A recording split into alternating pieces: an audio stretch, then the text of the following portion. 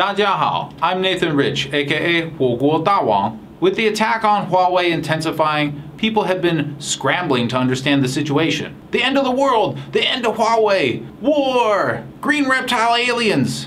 There are a lot of extreme ideas out there right now. But when I look at the situation, I definitely see a potential upside to all this. This international political game is being played so quickly that it's impossible to predict what will happen next. But if everything lines up just right, the squeeze on Huawei could lead to a revolution.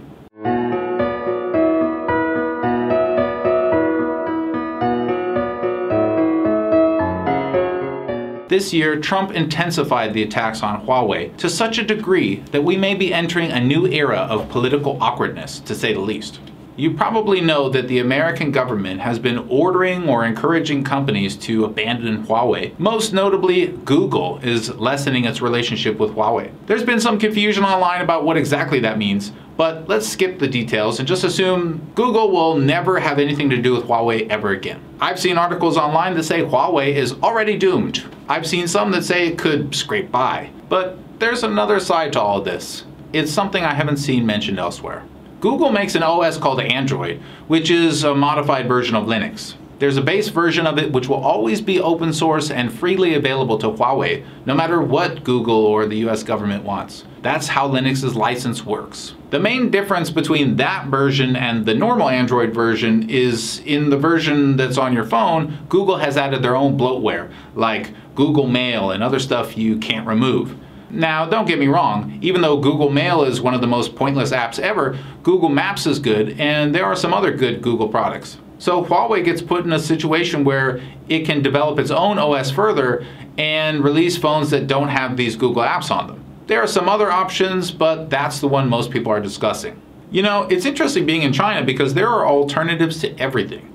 In the West, you've got YouTube and BitChute, and there's pretty much nothing else. Where else are you going to post videos and monetize them? In China, there's Bilibili, Sohu, Youku, Xigua, Toutiao, AC Fun, on and on. Some of these platforms have really cool features that YouTube doesn't have. And it's like that with almost everything. While people in the West still use extremely outdated software like Facebook Messenger or Google Chat, China has been using much better software for years now. So the question is, why haven't these Chinese companies really pushed out to the world?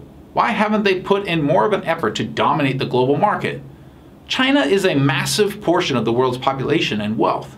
Nearly all of the target audience of these apps is Chinese. They aren't really that concerned about the global market because there's a much lower hanging fruit right here.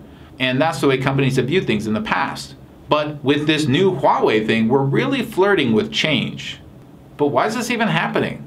Well, the US is either using this whole Huawei attack to sweeten an upcoming trade deal for monetary gain, or to protect its vast, wide international espionage campaigns. Which one is it? Well, we know that the American government's favorite pastimes have included tracking phones even when they're off, or using them to record conversations, again, even when the phones are off. We know that they monitor Google apps specifically. In fact, the list of ways that the American government spies on Americans and foreigners, and yes, Chinese people, is so extensive that it's way past 1984 status.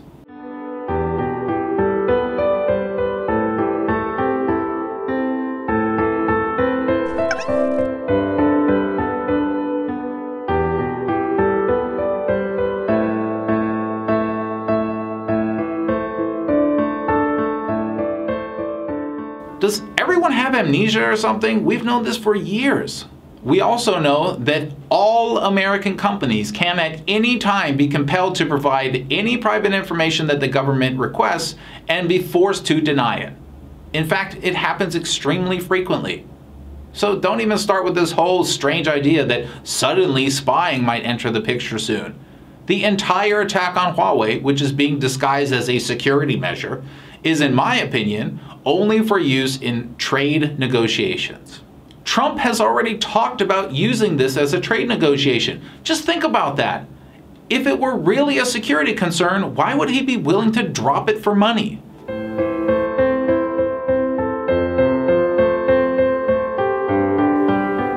So what happens next? In the past, China tech going toe-to-toe with American tech would have meant certain defeat. But now the tech sector in China has a choice.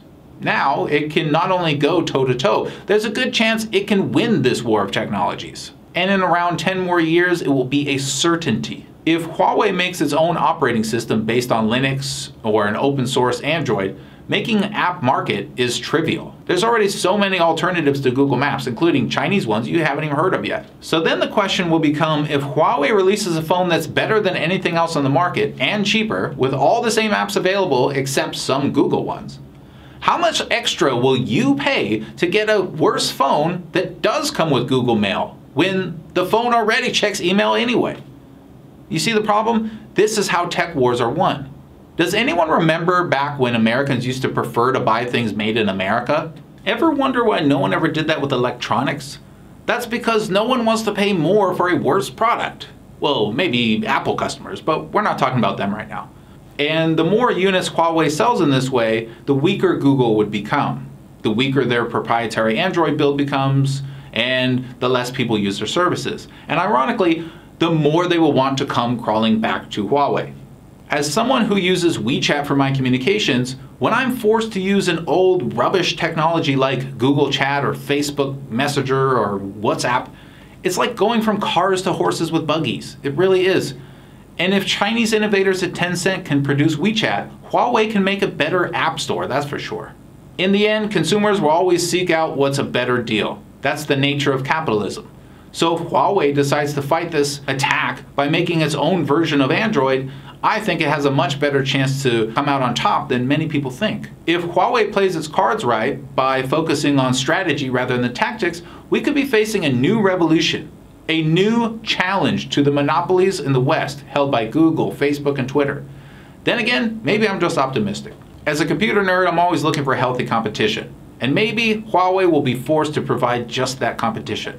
You never know. Well, I've got a lot more to say about this, but for now, I'm going to take a break. Maybe go look through a Huawei catalog and buy some stuff I don't need. And also, I've noticed a lot of interesting comments being posted on these Huawei videos. A lot of people think that they've got smoking guns and that they've proven this or proven that, and they link these articles, and almost everything that I've seen is just ridiculous. So if you guys want me to do a video talking about the comments that I've seen and my sort of answers to those, let me know. Thanks everybody. 谢谢.